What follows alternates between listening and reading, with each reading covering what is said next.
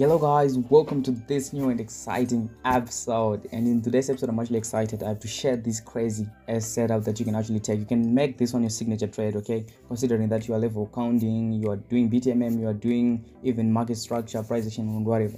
So now let's take a look at this. So you can actually see that on this left panel of the screen, I've got the ideal cycle that we always talk about. You have level 1, level 2, level 3, right? And the signature trade that I want to talk about today is called the ID50, which is the intraday bounce, and is actually found on any of the time frames, because remember, you can actually find those levels on any of those time frames. So right now, let's see what actually happens, right? So if you can actually see on this right panel of the screen, you can also see that we have level 1, level 2, level 3, then we have our peak formation and low, right?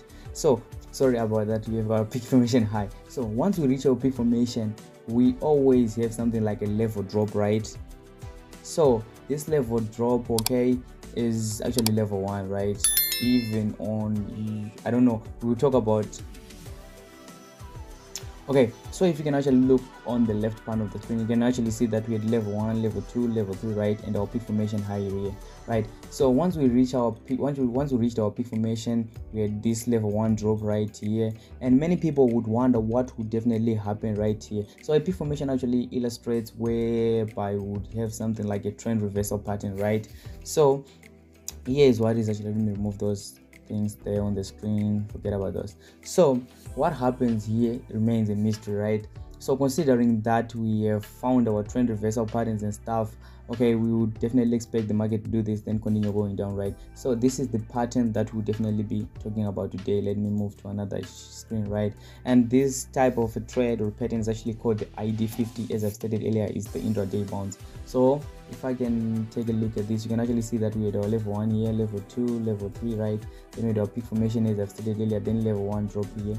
And okay, so on your chart, you have to put the exponential moving average 50. I'll definitely show you how to do that, right?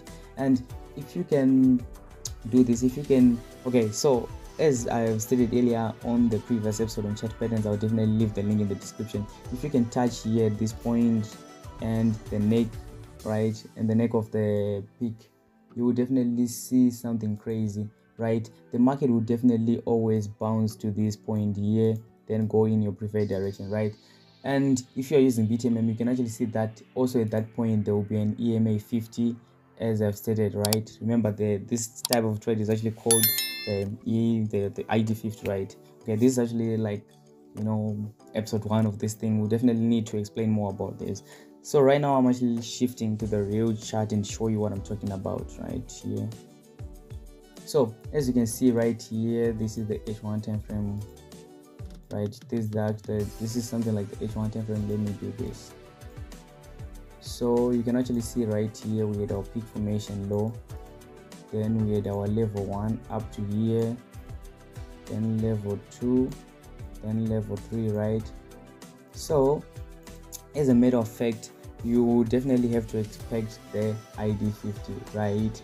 And the first ID50 is this zone here, right? You can actually call it there was a reset there, but we have to talk about this first before anything else. Remember, 3 levels on a smaller time frame is actually 1 level on a bigger time frame, so this one is a bit affected, but we want to talk about this point.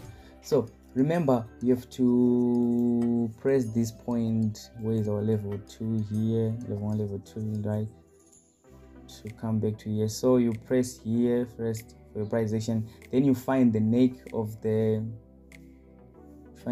what of the peak formation, which is here. So these are good entry points. You can actually see this was a stop, and okay, we'll definitely talk about that because it's a bit tricky. You can actually see that we are still on our peak formation. So right now, let me add my 50 exponential moving average. So you go where it's written insert, then indicators, then custom. You go down like crazy, then custom. Here you are actually going to put red, because you're actually going to put aqua or blue, and parameters close set. So here you're actually going to write 50, then where it's written smooth, you're actually going to put exponential, then okay. So first things first, you can actually see that we were here. So this point here was our first ID50. Then, as I stated earlier, let me go to my pen here. Remember, we said something like this. If you are on a bigger time frame, would be having something like this, like a clear M. Then on a smaller time frame, we'll be having something like this, like the first M, then do this, right? So it's actually one and the same thing, right? Considering that this is only happening on a bigger time frame, then this on a smaller time frame. So this is what is actually happening here. So on an H4 time frame, this will be the first leg of the M, right? Then this one, the second leg. So as a matter of fact, we had our P formation was still continuing, right? And you can actually see that we had our ID50 right here. It's just here. This is our pullback to the exponential moving average. We'll definitely talk more about this concept. It's actually one of the best concepts out there. It's that trade that's rewarding and stuff, right? So if you are that person who uses price action, you're actually going to touch this swing point here, right? You can actually see that there is still something that's going on here. 1, 2, right? So what I'm actually expecting here is for price to do something like this, because you can actually see that there is liquidity down up here. So I'm anticipating price to create a clear M here, then go down to here. And if I was to track this trade, I was actually going to buy first after this point, then sell again, right? So this is like the backbone of this kind of a setup. Okay guys, I love you, I appreciate you. I'll definitely create something like a long course on this one. Yeah, I just gave you a trailer of what actually happens. Thank you guys for watching. Thank you, love you so much. Don't forget to subscribe.